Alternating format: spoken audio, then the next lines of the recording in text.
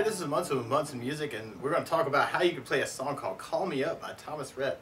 And it starts out with this really cool intro lick. If you wanted to kind of follow those notes, you can start 4th fret on the G, 3rd fret on the B string, and then 5th on the high E, and then 5th on the B string is kind of a bend, so I'm kind of playing that note and pressing up and into the guitar at the same time.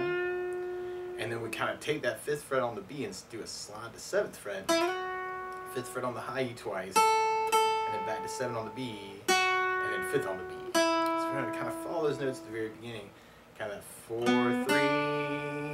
5, 5, 5, 7, 5, 5, 7, 5, 4, 3, 3, 5, 5, 5, 7, 5, 5, 7, 5.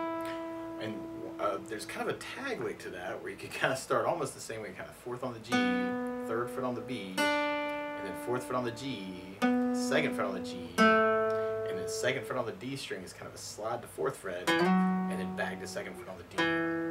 So all the way through that intro that way, you might want to follow this kind of that B, D, A,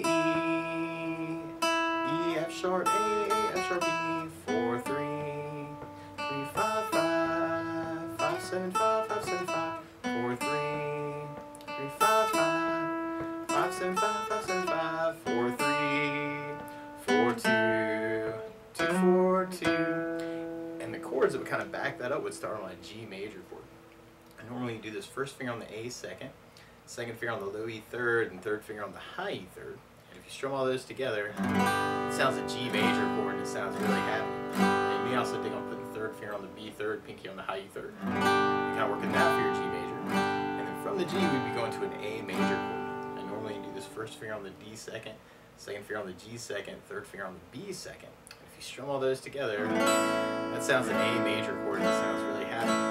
You may also dig on lifting off the third finger, being kind of A sus2, or adding in the pinky on the B third for an A suspended and kind of saying some stuff around the A. Or you may dig on an A7 sus, doing first finger on the D second, second finger on the G second, third finger on the B third, pinky on the high E third. Kind of working that for the A. It sounds more unresolved, but that might make that chord change a little bit easier from the G and then to A. And you may want to kind of just try a down count on that, kind of 1, 2, 3, 4, 5, 6, 7, 8, 8, 2, 3, 4, 5, 6, 7, which kind of works for our intro and our verse. Or you could use a strum pattern. And one of my favorite strum patterns for a 4/4 like this is down, down, up, down, up. So take the G and just try that line. Down, down, up, down, down, down, up, down, down, up, down. So try that through our intro verse. And the G, da, da, da, da, da. Da da da da, G da da, da da. Or for myself, what I was gravitating to was something called a 16th note strum pattern. And what I mean by that is if you're tapping your foot at the beat, right now we're dividing that beat into 2 parts with our down, down, up, down, up. 1, 2, 1, 2, and that's called an 8th note. What a 16th note is where you divide that into 4 parts. 1, 2, 3, 4, 1, 2, 3, 4. And one of my favorite 16th note strum patterns is a long down, down, down, up, down, down, up, down, up. And what I mean by that is if you take the G and do it down for 4. 1, 2, 3, 4, 1, 2, 3, 4, 1, 2, 3, 4. That's what you'd be doing on the first beat. And on the second beat, you do it down on 1, down on 3, up on 4. So 1, 2, 3, 4, down, down, up, down, down, up, down, down. And then on the third beat, you do it up on 2, down on 3. So kind of 1, 2, 3, 4, 1, up, down, 1, up, down, 1, up, down. And then on the last beat, you go down, up, right along with the 1, 2, 3, 4. Down, up, down, down, down, down, down. So all together. G, down, down, up, down, down, down, G, down, down, up, down, down, down, G, down, down, up, down, down, down. So we try that through the intro. Yeah, G, da, da, da, da, da, da, G, da, da, da, da, da, da, da, or even switching between those two patterns can be kind of cool. Da, da,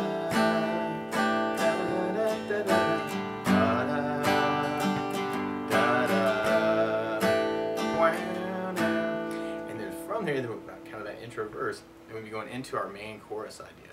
Now we start off on the G major, and then we go to A, just like our verses, but then you'll kind of hear where the bass changes to the low E string on the 2nd fret F sharp note.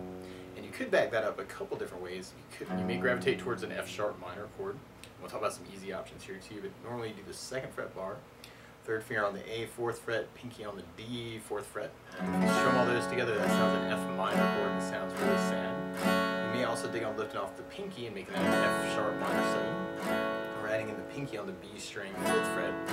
Or if you're just starting out, what can also be cool is to follow that bass note, kind of around almost a D major chord, by using something called a D sus / F sharp.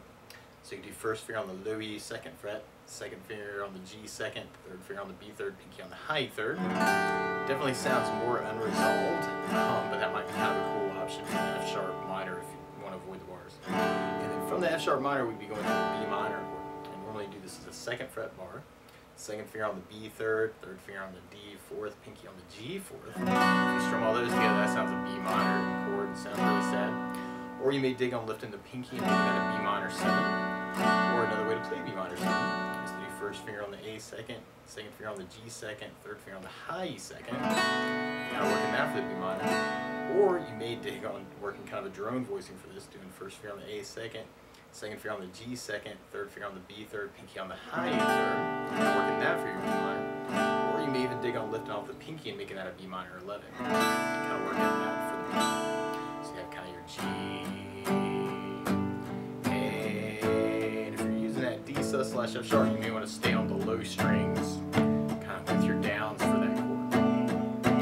Or you can use your down, down, up, down, up. And you have the G, A, F sharp minor, B minor. Or if you're digging on the 16th idea, you have the G,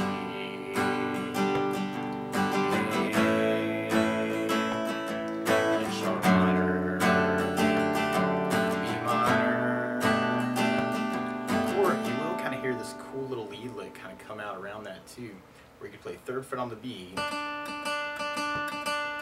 it kind of stays there for a while, kind of that first time through. But then you'll start hearing that turn into this cool little melody, where you could play the 3rd fret on the B, 2nd on the B, open B, and then 2nd on the G. It's kind of a 3 2 0 2, 3 2 0 2, 3 2 0 2. 3 2 0 2, and I think I heard a 2nd fret on the high E string, and then 5th fret on the high E, and then an open E kind of at the end of that. So you want to kind of try and follow that lick with the chords. And the main thing here, like on the G, and this could be a little weird, is kind of holding on to that 2nd fret on the low E string bass. We'll talk about more basses in a moment, but just kind of holding on to that. Almost kind of get that lick to kind of come out around the G. 3 2 0 2 A, 3 2 0 2 F sharp minor, 3 2 0 2 B minor, 3 2 0 2. So I want to kind of play around with that note or try and find a way to kind of work that with the chords. And then from there, then we'll be going into our next verse. Now, one other thing I think about adding to the song though is bass notes. And a lot of times on that first down, the down, down, up, down, up, you can throw in a bass for the chord. You'd have the low E for the bass, the A you'd have the A for the bass, the F sharp minor, the D / F sharp you'd have the low E for the bass, and the B minor you'd have the A for the bass. So we try our next verse with a bass down, up, down, up. You'd have the G, A, G, A.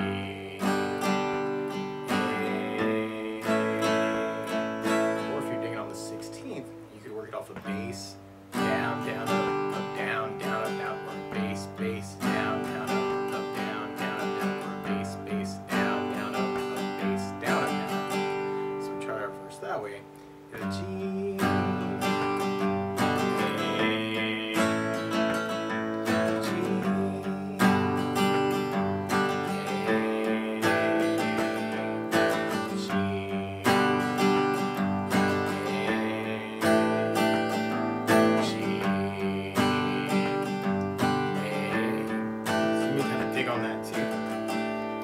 then we'll be going into our next chorus, and kind of our bridge is following that same progression back to our chorus for the outro. And on that part, you can really work any of those ways we've been talking about. So you have a G, A, sharp minor, E minor, or you may dig on the 16th, that'd be a G, A, sharp minor, E minor, or you can kind of try that idea.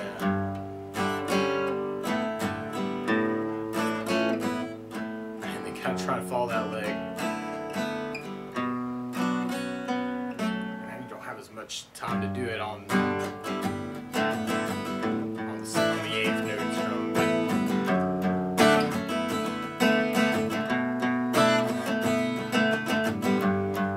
Even gravitating to down ups, even just.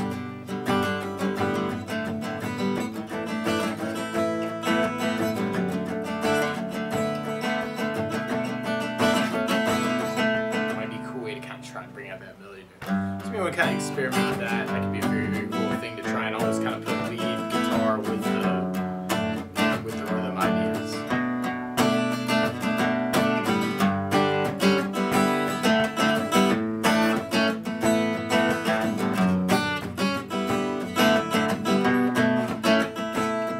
And it's definitely one of those situations where if you hit the bass note, it gives you a lot of freedom.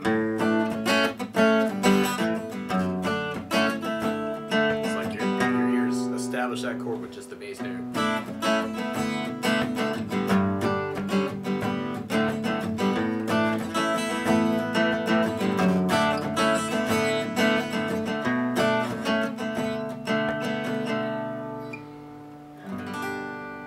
Part of me really wants to play a D major here at the very end, make people clap. But that's the basics of how you get strum through Call Me Up by Thomas Rhett. So good luck.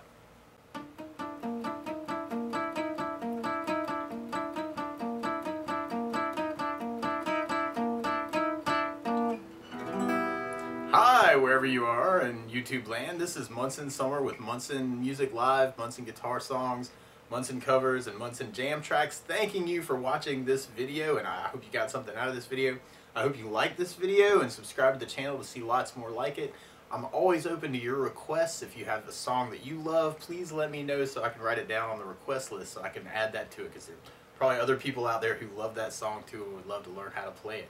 So thanks so much for all the love that you give me, and I hope that you're doing well and kind of figuring out how you can talk with the instrument. We are a small music shop in the middle of nowhere in South Carolina, and you're supporting us by watching this channel. Really appreciate all that love. So best of luck, and let me know if there's anything that I can do to help you in particular too. You can contact me on Facebook. You can leave a message here in the comments section, and I respond to all the comments that I get. So best of luck to you wherever you are.